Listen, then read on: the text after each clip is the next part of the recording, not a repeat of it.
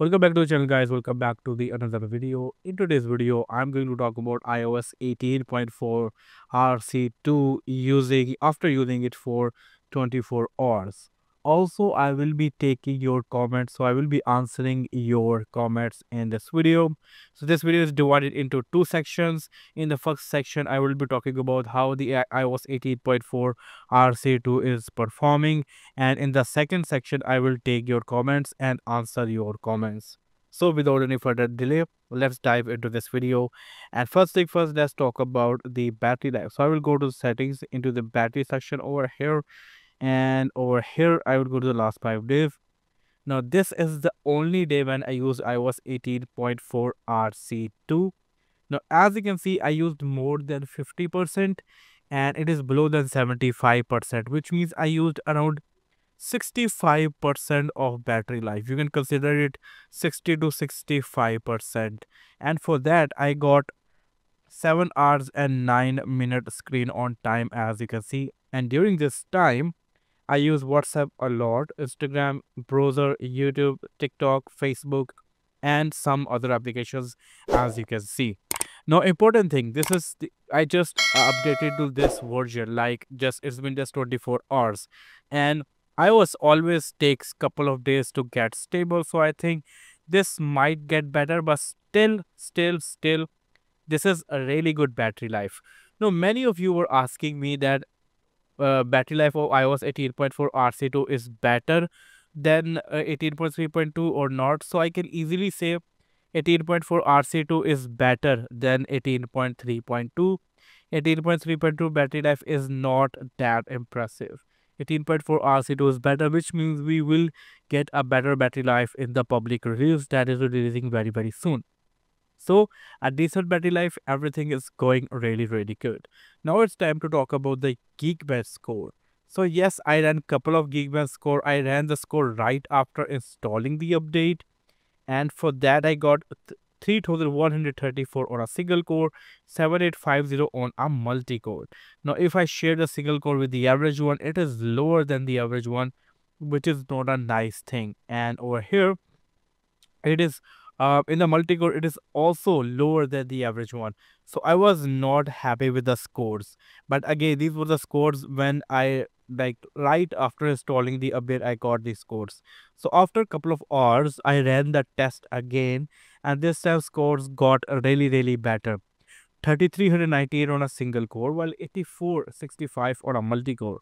If I show you the single core one, now the scores are higher than the average in the single core, and same goes for the multi-core. As you can see, scores are way higher than the average one, which is very nice and a nice improvement.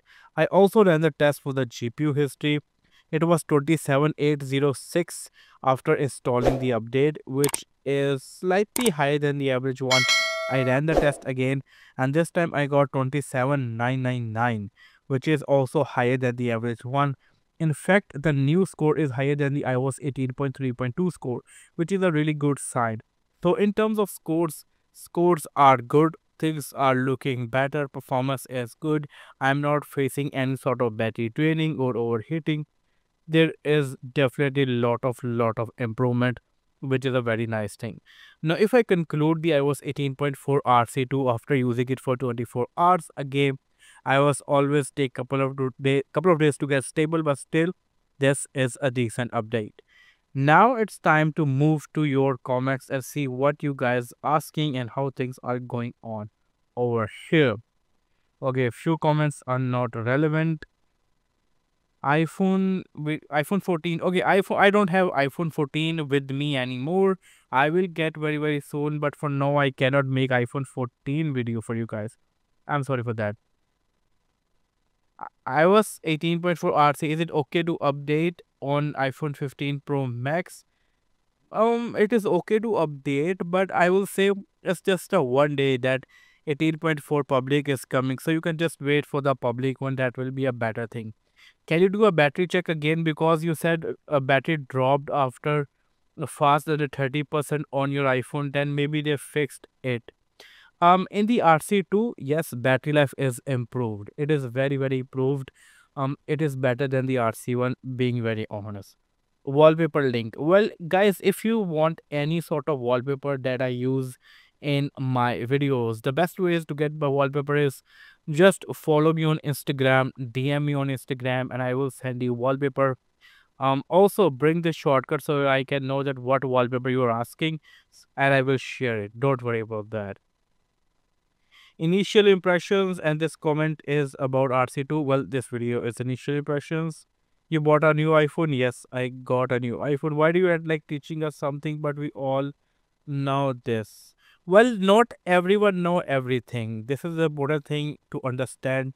If you know something, maybe I don't know that thing. Maybe other person don't know that thing, or maybe another person know more than me. So yeah, it is not that whatever I am uploading is not for the everyone. It is for the person that needs to know that. This is a simple thing you need to understand.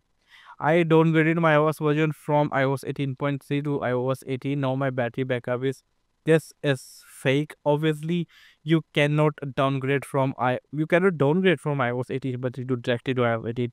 It is not possible. They have degraded performance due to summer weather, because in summer it is very high temperature, and if iPhone heats, it will not perform well. Well, I'm not sure about this. I will definitely gonna do research on this and will come back with the video, because this is a really important one. I need to see if this is even true or not. The performance go with a really good start, but when it drops below 80, it lag on RC. Yeah, this is something I was saying also, that after 30 it is not good, but RC2 seems much better. Why do you think RC has better battery life than Beta 4? Well, I tested out the Beta 1, Beta 2, Beta 3, Beta 4. I tested out every other versions, and what I experienced, maybe you don't experience that thing. Maybe definitely you will be having a different iPhone, and even if you have a same iPhone, definitely you will be like using your device in a different way. I'm using my device a different way. So yeah, things can be different for uh, things can be different for us. So it is not something that you can argue on. It's like, it's a basic thing you need to understand. How battery life compared with 17.7.2?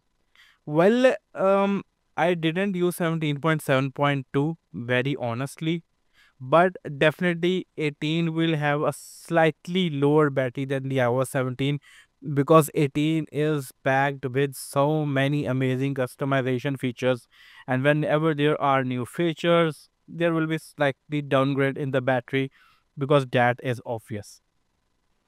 East or west, iOS 17 is the best. That is your choice. You can stay on specific update, completely your choice. That should be final bid number that will be in the public release, unless there is an announcement. Yeah, there is anyways. So yeah, these are some of your questions and comments basically that I wanted to include in this video. If you have any other comment related to RC2, let me know in the comment section below.